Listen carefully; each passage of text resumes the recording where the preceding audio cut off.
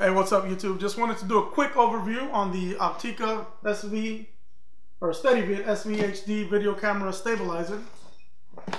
Just ordered this about a week ago, and here it is. It is an inexpensive video camera stabilizer. Holds up to about 6 pounds. But I have to tell you guys, it's my first one. You know, I'm a newbie to videography, so I figured I'd give it a shot. And I'm very pleased with it so far. The build quality is very good. It's very solid. The gimbal is very, very smooth. And there's only a couple of things that I'll let you guys know about that I'm not too crazy about. It does bring a quick release plate. You just unloosen this screw right here. See? You have to press in to actually release the plate. You have to screw it out a little bit more here. And you just press that screw in, and it comes right off. If you don't press that in, the safety mechanism won't let it out. So that's a pretty good thing to have there. And on this side, you can see it's marked there. The other screw over here is to, you know, move it from side to side. And this is all just to get your camera balanced. On the bottom here, I have this screw. You unloosen this, and the stabilizer, this goes up and down. You have your weights. Brings about six weights, 2 big ones and 4 smaller ones. Again, the build quality is pretty good. I was actually impressed. I was expecting for it to be a little bit cheaper, cheaper looking. But anyways, good quality. I do like it.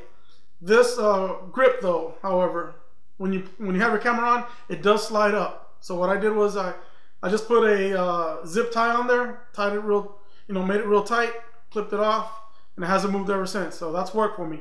I do put on I've been using a Canon 7D on here with a Tokina 1116 and a Rode mic up on top of it, and it's worked just fine. Got it on Amazon for about 130 bucks. I'm very pleased with it so far. I'm going to show you guys some videos. I managed to balance this within about 30 minutes or so, but from watching all the other videos on YouTube on how to balance it, I did the 3-second drop test.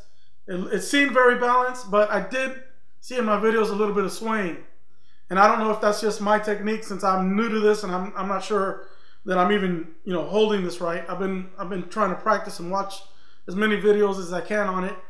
So if you guys have any suggestions or tips or even videos, comment down below or leave the link. I'd really appreciate that.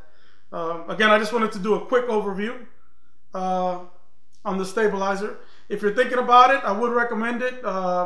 Again, I'm not a pro or anything. I'm just getting into videography, but I thought this would be a helpful video to show you guys a little bit of the footage or what it looks like, and hopefully that'll help you guys. Again, if you guys have any tips or anything, please comment below. I'd really appreciate it. Oh, one other thing, it does bring a video or a CD with instructions on it. At first I had a hard time finding or getting it to play. I couldn't get it to play. So on the Mac I have a flip player, and I managed to watch it on with that program. So I just, just in case you guys are out there and can't get it to play, if you have flip player on your Mac, check it out there. The instructions CD, it's okay. You'll probably get more information on YouTube anyways, but if you wanted to watch it, now you know, okay? So thanks for watching, guys. I really appreciate it, and have a good one.